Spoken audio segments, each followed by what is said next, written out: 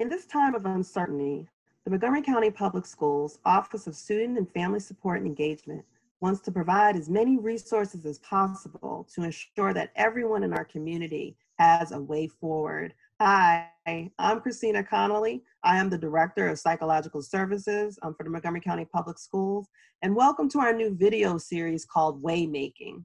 We will be covering a variety of mental health and social-emotional topics in this series. Our goal is to help families make their way through many of the emotional challenges that we are faced with today. I have with me my co-host, Gillian Huebner. Gillian is the chairperson of the MCCPTA Committee on School Climate and Safety. Thank you for joining us today. Thanks for having me, Christina. It's good to see you. I miss seeing you guys in the office, but here we are in our new lives, which are causing some levels of stress for all of us, students and teachers and parents. So our conversation today is about stress in this new environment and how we can navigate it and support each other in the midst of it.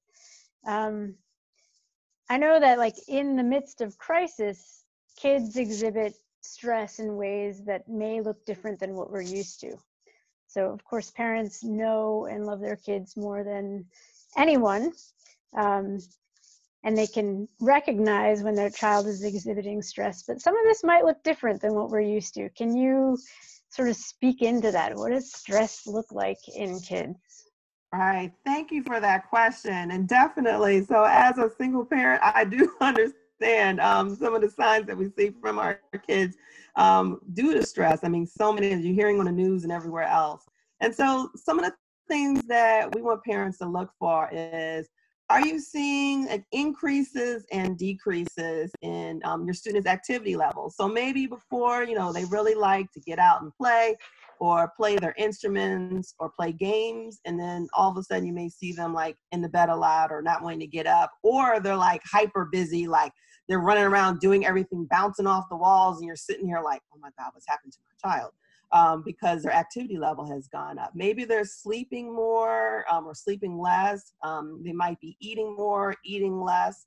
They also may be irritable. So let's say, like normally, children have a certain level of irritability, or even adolescents. So what we're looking at is something more than what you normally see in terms of like their normal, like, oh, I don't want to be bothered, is turning into like constant, every day, all day, types of like what's going on. And they're not able to calm easily.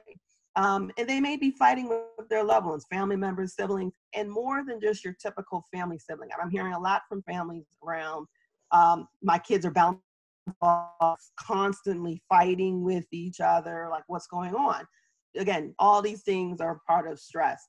They might be crying a lot or getting upset over things that you're like, wait, why did they get upset over that? Or maybe they want to be alone all the time. They're just in their rooms, the door closed. They don't want to talk. They come downstairs, get a bowl of cereal and go back upstairs because they don't want to be bothered. You also have to be worried about the increasing use potentially if they're using alcohol or potentially other drugs. Like if you go into a room and you smell like these sweet smells and they don't have incense, are they vaping? And so looking at some of these things is important. Yeah, thanks for that. I think it's also important to remember that stress looks different at different ages and stages of development. So what might it look like for a young child versus a teenager? Oh, excellent question. Excellent question. And so when you look at kids, let's say early childhood, so we're talking like maybe preschoolers, maybe up to around second grade, that maybe they're not able to sit still with things that they normally like to do. So I know it's like for my child, we just saw that Onward is on Disney Plus.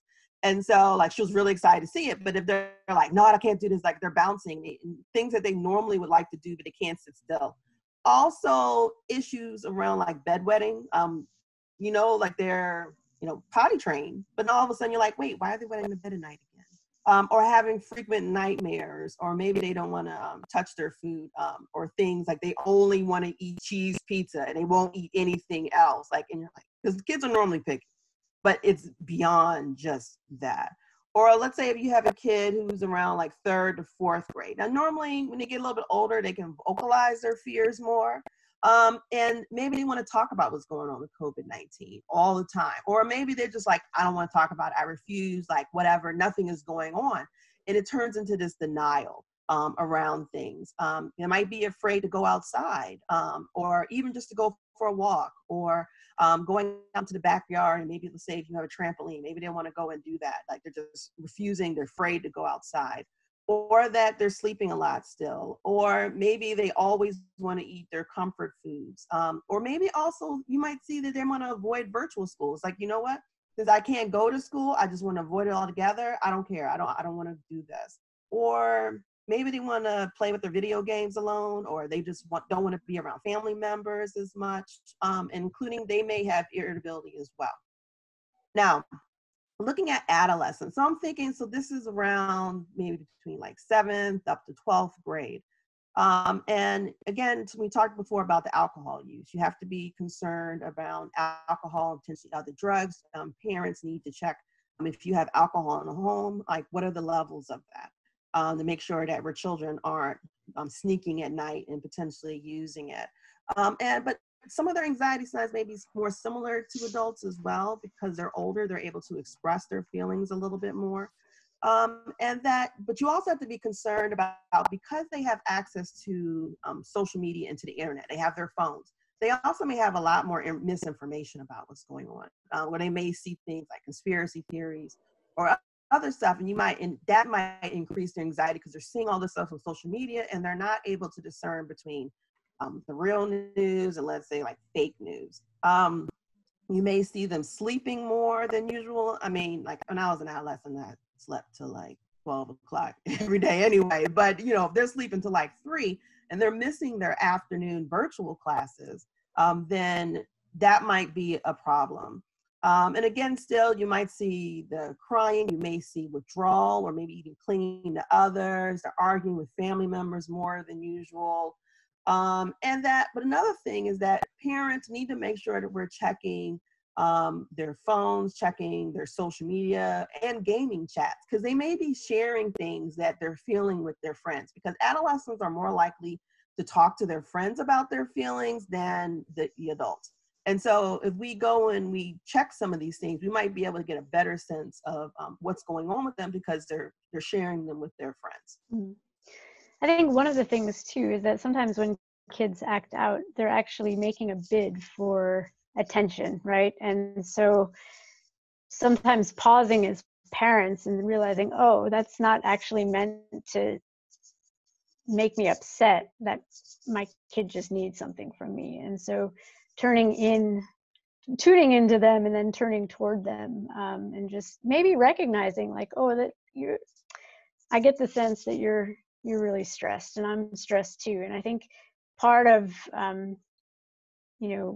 what our kids are picking up on is our own stress, right? And so also acknowledging to our kids that, yeah, this is stressful for me too. And this is what I'm feeling. And this is where I feel it in my chest or in my stomach. And, oh, but this is actually what makes me feel better. Look at these flowers coming up or something like that. And helping your kids see how you're dealing with your stress, and then also being there for them as they are processing it too, because this is so new for so many of us. We don't even have access to what we usually have access to cope, right? Our friends and our busyness and our schedule and our sports. So we're sort of all trying to figure out how to navigate stress in a new way. So what are some of the strategies that you would recommend for parents as they're trying to help their kids? Oh, absolutely. And I just want to bring up, before going into some of the strategies, one of the points that you said is key, and that it is important for parents to be able to have these conversations with their kids. And also important for them, especially for older kids, to show that these feelings of anxiety are normal, and that this is a stressful time, and that there isn't something wrong with having these feelings and going through it. It's important to acknowledge it, and then going into what can we do to be able to address the problems that are there. And talking to parents, being honest, not mind you, to a point, and developmentally. So you're not going to tell your whole story to a 2-year-old. But, if you have an adolescent, it's okay. I'm feeling this too. This is stressful. you know, either I'm an essential employee and having to go to work, or I'm working from home and this is hard. To help them to see that, you know, we're all in this together. And let's work together as a family in order to address some of these things. Some other things that families can do is make sure that you have a routine. So looking at, so what time are you waking up in the morning? Are you doing your daily hygiene bits, like making sure you're brushing your teeth, taking a shower, putting on your clothes? I mean, you see the things around, you know, I have my daytime pajamas and my nighttime pajamas, whatever that might be. So having that as part of our routine. Having time to eat, making sure you put into the schedule family time. What are things that you're going to be able to do together? Because it's hard. I mean, I'm a single mom. I'm working from home. My daughter is also doing the virtual things with school. And so I try to make sure at night I cook dinner and then we sit down and we watch something together online, just to make sure that we're spending time together with each other. And then still having a regular bedtime, which I know is hard, but we got to make sure kids still have these things. Some other things that parents can look at in terms of having, let's say, like mindful moments. And so MCPS has a series of videos that are online that goes into like mindfulness activities that families can watch and even do together to make sure that we're getting centered, breathing, and especially showing like how it can help us to be able to address many of the things that are going on. How are you exercising? Are you going outside for a walk? Do you have exercise equipment in your home? What are you things that you're doing or to get up and move and get your heart racing, blood pumping? And then also healthy eating. It is so hard, like, cause you're home, you have your cookies, your snacks, you know, other things there. It's easy just to jump in, like I'm stressed out and I go eat.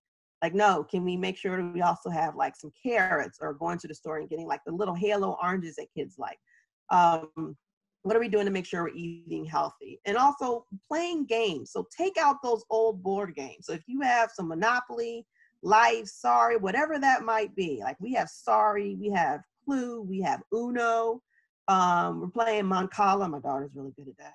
She always beats me. And playing games with each other. But also for younger kids, what are we doing in terms of, because older kids have their friends that they can talk on the phone. But for younger kids, setting up virtual play dates with each other so that they can talk to their friends that they can't see when they go to school.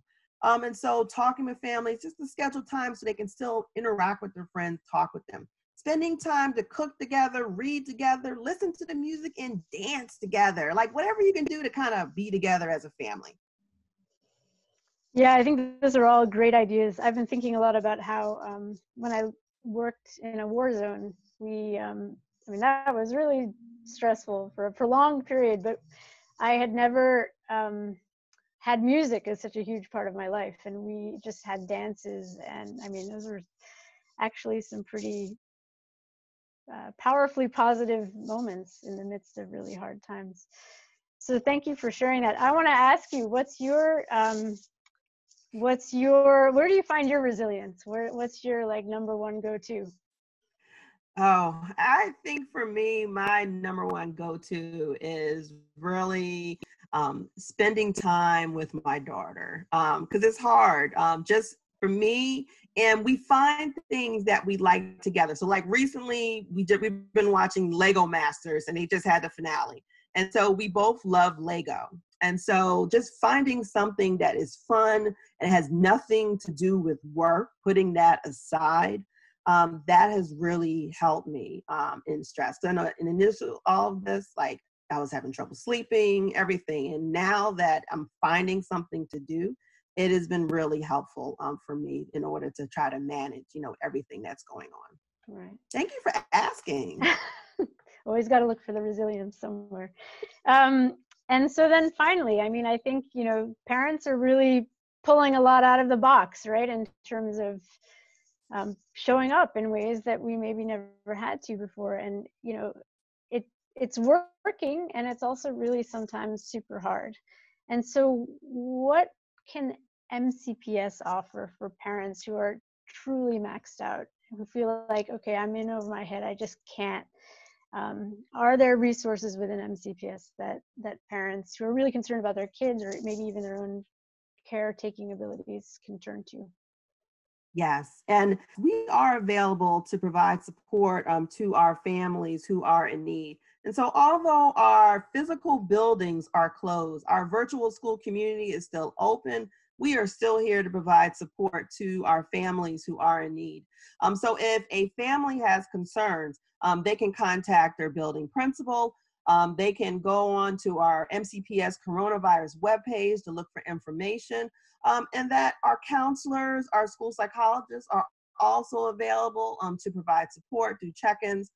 We also have parent community coordinators, we have pupil personnel workers, we have ESOL transition counselors who are also doing check-ins with our families who are in need. And so we're here. And if you need help, call us, send us an email so that we can provide support for you, or even getting you connected with resources that you may need. And MCCPTA can help with that too. We know the system pretty well, and we're here to help people help navigate and support each other.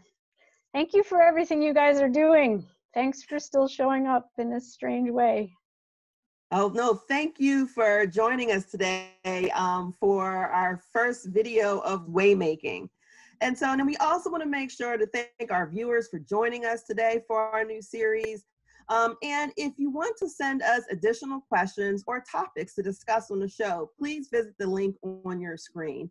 We will be addressing a variety of topics, including social emotional learning, suicide, child abuse, domestic violence, threat assessment, and talking to community providers in Montgomery County. So please join us next time on MCPS Waymaking.